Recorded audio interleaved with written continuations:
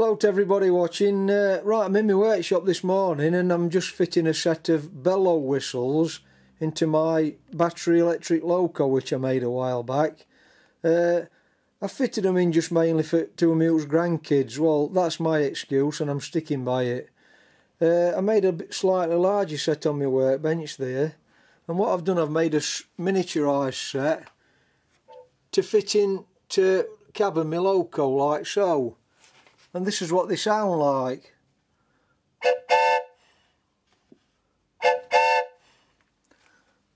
Yeah, so going right to the other side of the cab, I've put this little handle on at an angle so you can just get your hand in and press it down while you're riding up back at riding car.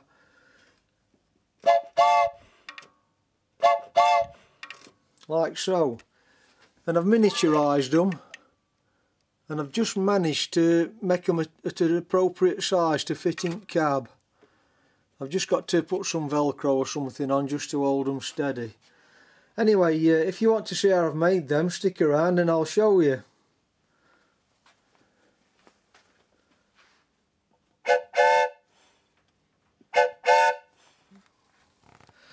So on to the actual whistle project. Don't forget these are miniature whistles that I'm making. A lot of them that I've seen on the internet, they're considerably larger than these, so I'm experimenting doing some miniature ones that's going to fit in my battery electric loco, which is a 5-inch gauge. And I've designed them so that they're going to fit in my cab of my loco when they fit it to my bellows.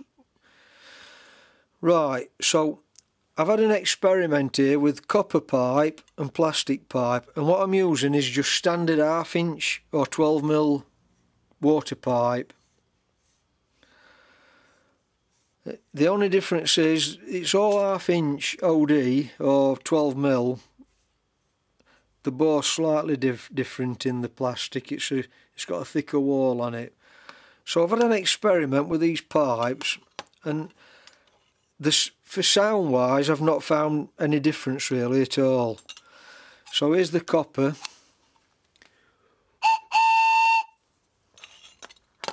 and here's the plastic. So there's not much difference at all really. So the only difference is the plastic pipe's a lot cheaper than copper pipe. And what I'm using is 1/2-inch or 12mm copper fittings. That's 4 elbows, 4 end stops and 4 saddle clamps. Now if you don't want to use end stops in copper, you could just glue a dowel in of an appropriate size like so, but I'm using these copper end stops. So going on to actual whistle, miniature whistle, I've made them all identical except for the length obviously, and from one end I've measured 1/2-inch, done a vertical cut to just short of halfway through, probably a 32nd or a mil short of halfway. Then I've measured from the vertical cut up the pipe 3/8 of an inch roughly. It's not critical that. And I've made a mark. Now the angle of this, I've done mine at 37.5 degrees. Now I don't think it matters either way if you're a little bit bigger or a little bit smaller. So you've got a bit of leeway either way, but obviously if you're going to make them a lot different, they're probably not going to work properly. You just have to experiment with that. But I've done my 37.5 degrees, and how I've done it, I've set my protractor at the appropriate angle. I've put the pipe in my vise like that. I've put the protractor sitting on top of my vise to eyeball that angle up. And then I've had that I've done that cut just straight across jaw at vise till it meets that vertical cut. That's how I've done it. Obviously don't go and grip your pipe very tight in vice though, else you'll squash it. For the stop at the whistle end, you need to turn some dowel down of an appropriate size so it's a tight fit into the size of the pipe you're using, whatever you're using, and they'll be glued in eventually, but make them a tight fit. Right, so how I've done this is I've cut them off. It's not critical this length, long as they're no longer than 1/2 inch.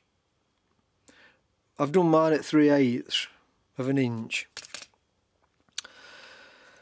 And then when you've cut them off at 3/8 and at the appropriate diameter, you need to put a flat on these. So from the top, from the very top of the diameter, make a mark 1/8 of an inch down and then grind a flat on.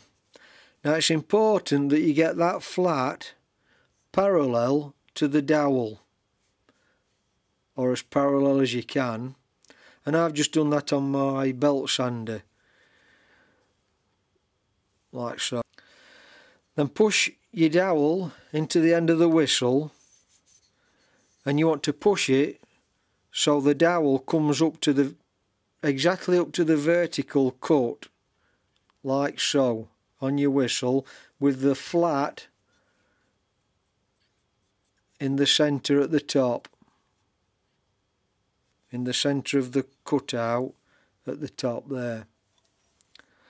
Okay, so make sure it is exactly in line with that vertical cut, and then you'll get the whistle sound. You just block the end off. That's the deepest one. So that's the stop. Now everything I'm going to do on here, I'll be gluing it all together to make it airtight. So when you've got your whistle made, and you're onto your bellows, you want to cut your bellows hole to the diameter of your elbow. And in my case, it's 21/32 diameter. And then that's a nice push fit into your, and then that'll be gluing them into there eventually.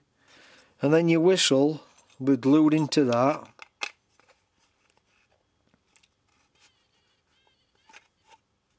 Like so. And then your end stop glued on, or your dowel pushed in and glued, whichever method you're using. And then I'm going to put one of these copper saddle clamps, again 1/2 inch.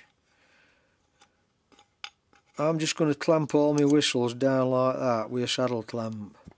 It'll eventually go together like this.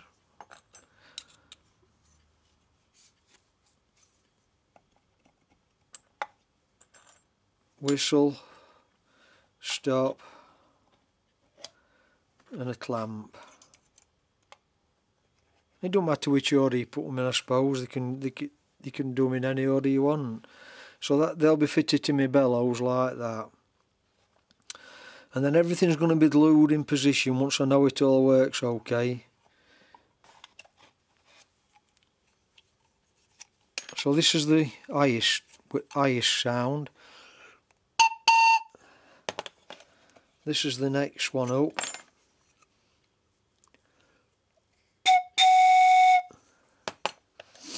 And then the next one is, then the deepest one, the cinch one.